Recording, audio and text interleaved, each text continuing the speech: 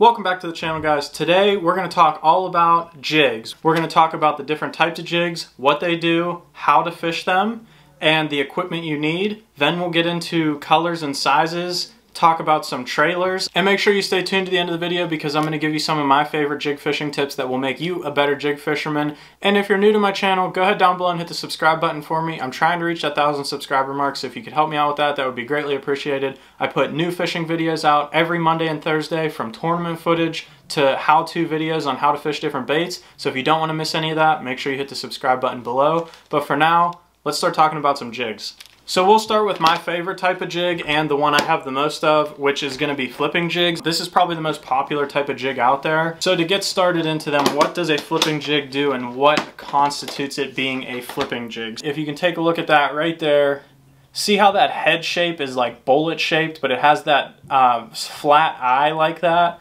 And what this will do is when you pull it through wood, it will climb over wood just like that. It'll keep your line up, and you can pull it through all the cover and it'll fall down through and work its way through the cover just like that. These usually have a heavy hook on them, a flipping jig will. It'll have a heavy weed guard. This is for heavy line fishing. You're going to be flipping this into the nastiest cover you can find, usually looking for the biggest bites out there. This will take place of a Texas rig a lot of times, where you're going to throw a Texas rig, you can throw a jig and it'll get you a bigger bite. Just make sure that when you're picking out a jig, you want to make sure it has a arced head so it can crawl through wood. I'll show you a couple other examples just so you can really get what I'm talking about here. This is an archy head jig. I make these myself. Again, you're going to notice one thing about this jig is that banana-shaped head up on the front with the flat eye tie right there allows it to go through wood really well. So every flipping jig in this box, no matter what brand, no matter what size, anything, has that head shape. That is the key to a flipping jig, so that is what you're looking for. If you're going to go out and buy some flipping jigs, you're going to need two sizes. The first size is going to be a 3/8 ounce size right there. This one's a 3/8. This is my go-to. This is the one I throw most of the time. You can put a thin trailer on it and get a fast fall out of that bait and get some reaction bites. But even in cold weather months, you can still take this jig, put a thicker trailer on it, a bigger trailer. It'll slow the fall of the bait, and you can fish it really slow through the wood. The only other size that you need is going to be this one right here. This is a 1/2 ounce jig. This is going to be when you fish in the warmer months. You get a really fast fall out of a 1/2 ounce. You can cover a lot of water with a 1/2 ounce jig. You can pitch it really fast, pitch it in, let it drop, hop it a couple times, get it right back out, pitch it into the next spot, hop it a couple times, get it right back out. And you're not going to throw this in the cold weather months. It's too fast of a fall. They're not going to come eat it. You want something with a slow fall the colder the water is. Once that water heats up, you can go to this 1/2 ounce jig and really start to work it fast. And you can get a lot more bites by covering a lot more water. Now getting into colors. If I could only have two, it would be a black and blue, just like this one. I'd get a black and blue jig. And then the other one I would get would be a green pumpkin. And that's probably going to hold true for most of the jigs that we're going to show you later on today, but I'm still going to explain it through the rest of them. But the one trick that I like to do is buy a black and blue and buy a plain green pumpkin, and then I'll actually change the color of my bait with a soft plastic trailer. So instead of having to buy 10 different jigs, I can buy a couple packs of soft plastics that are more versatile, and then I can also change my jig color by putting a different color plastic on it. So if I get a green pumpkin candy trailer and put it on a green pumpkin jig, I can imitate a bluegill. But if I get a green pumpkin orange trailer and put it on that same jig, I can imitate a crawfish. This greenfish tackle one right here, this is a greenfish tackle skipping jig. This thing is awesome. That's a definite recommendation that I would pass along to you guys. With that heavy duty 5/0 hook in there, that thing's a beast. These greenfish tackle jigs, they have that archy head, they have good paint jobs, good colors, and good hooks in them, so you can fish these really well through the cover. I've used these a lot. These are awesome. If you're definitely getting into jig fishing for the first time, there's one recommendation I would give you, and that is the Ike's mini flip jig. Awesome colors, not too many of them, but they have the green pumpkin and the black and blue.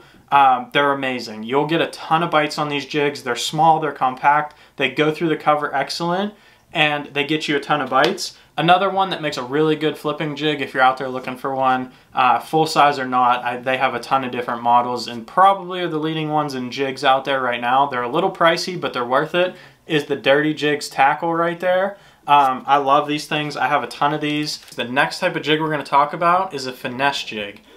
These work exceptionally well in the cold weather months. They're usually lightweight, 5/16, 3/8, 9/16 or ½ ounce is about as big as they come.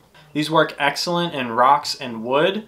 They don't work very well in the grass because of the head shape design, which I'll show you here in a second, but they work excellent in rocks and wood. Early spring, cold temperatures, when you really are getting a hard time getting a bite, that's when you want to go to a finesse jig. It'll get you more bites because it has a thinner skirt, has less strands, smaller presentation. Another place these work really well if you have spotted bass or smallmouth in your lake. Here's the key to a finesse jig. So right here you can see, first thing you'll notice that's different than the jig before, this finesse cut skirt up top. So this is a jig skirt that is put on here, and then they take the front of the jig skirt and trim it off right even with the head. So it's only half a jig skirt and it has the little brush end on the front.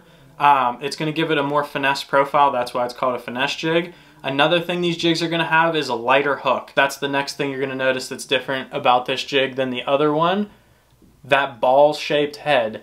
Also, you're going to have a vertical eye instead of a flat eye, but it's still at an angle. So that's still going to allow it to come through cover. When we're talking about sizes and colors, for a finesse jig, I keep two sizes with me. I keep a 5/16 and I keep a 3/8 ounce. Those are the only two sizes I need.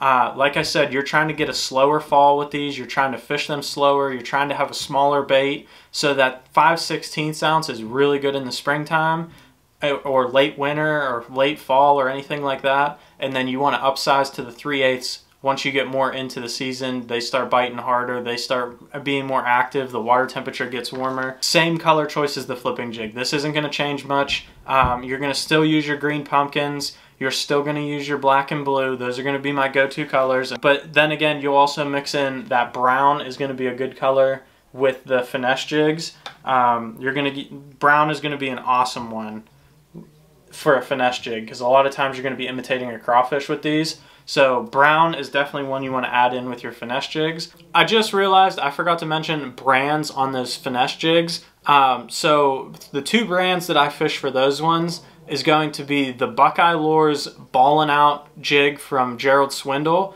That is an awesome finesse jig. I've had a ton of success with that one. And then the other one would be the Tour Grade finesse jig from Strike King. That is also another awesome one. I'm a big fan of that one as well. The third type of jig that we're going to talk about today is going to be the football jig. This is a very popular one for fishing deep water, and it fishes insanely well in rocks. This is out of rock piles. This is going to be the one that comes through the best out of any of the ones that we've talked about so far, and the fourth one to come. This is going to be the one you want in rock piles. The main difference with the football jig right there is going to be that football shaped head. You can see how wide that head is. Still, again, has that flat eye that's angled upward. Again, that's going to allow you to pull it through stuff on the bottom. Instead of your line burying into it, your line's going to pull upward and you're going to go over cover instead of into cover. So you want to make sure that you have that flat eye. Oftentimes, these will have a light wire hook and a light weed guard as well, and I'll fish these on 15-pound tests too. Usually because you're making a very long cast, so the farther your cast is out there, the harder it is to set the hook on a heavy wire hook because your line will stretch the further it's out there. The Strike King Tour Grade football jigs like these are my favorite. They're awesome. They're very affordable. They have the best weed guard that I've found, and they have that really light wire hook. I've had no problems with hookup ratios with these. I know that can be a problem with football jigs sometimes just because of, like I said, that stretch in your line and that distance on your cast. But these are awesome. You're going to need 2, 3, maybe 3 sizes if you choose. The 3/4 ounce, honestly, if you wanted to just do one size of football jig, a 3/4 ounce football jig would be the one to go with. You can drag it through any depth of water, no matter how deep. It would take some time to get down there the deeper that water is, but you'll be able to maintain bottom contact with a 3/4 ounce jig no matter what, and that's the key. You want to be able to maintain bottom contact with this bait no matter how deep you're fishing. So that's why you want the heavier jigs than we've been talking about before. I'll go to a 1/2 ounce if there's not a lot of wind and I'm getting hung up a lot. You can go to a lighter jig and it'll go over the cover better. And then the last size that you might want to add in if you fish really, really deep water or on a windy day, go all the way up to a 1 ounce size. And when it comes down to colors, there's only one, 2 if you want it, but green pumpkin. If you want another color, add a brown in. No black and blue on flipping jigs. You can do it and you'll catch fish, I promise you. The final jig is going to be a swim jig.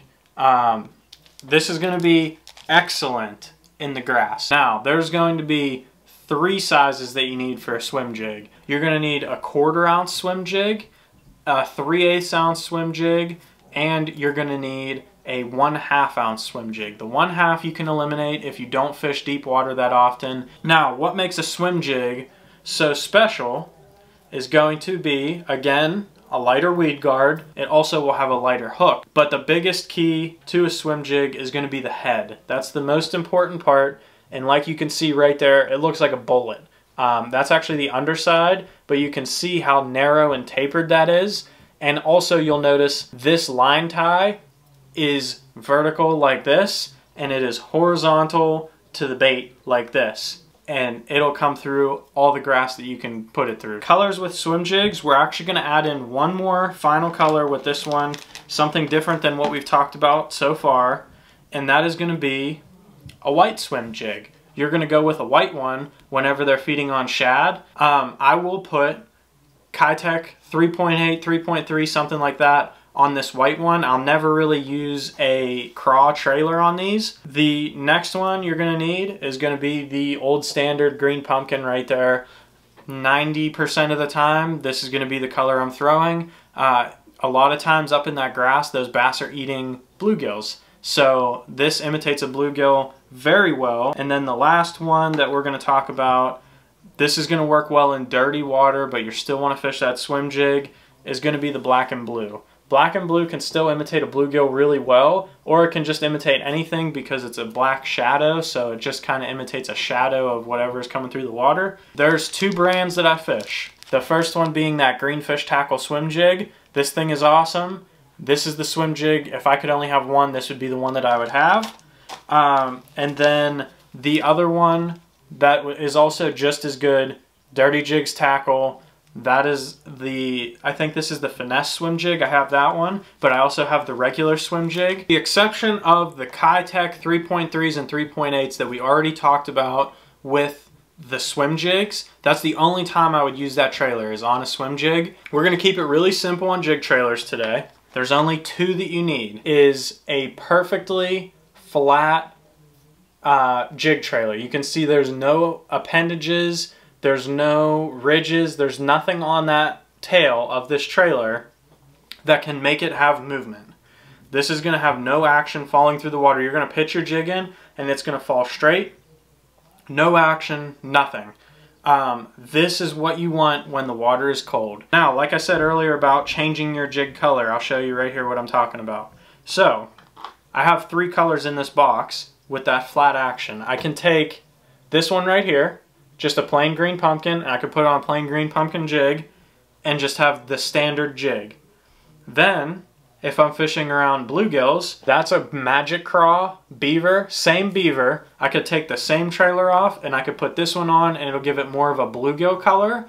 Or if the crawfish are molting, it'll give it that blue crawfish color that sometimes they get on their claws. So now I have 2 colors of jigs with only buying 1 jig.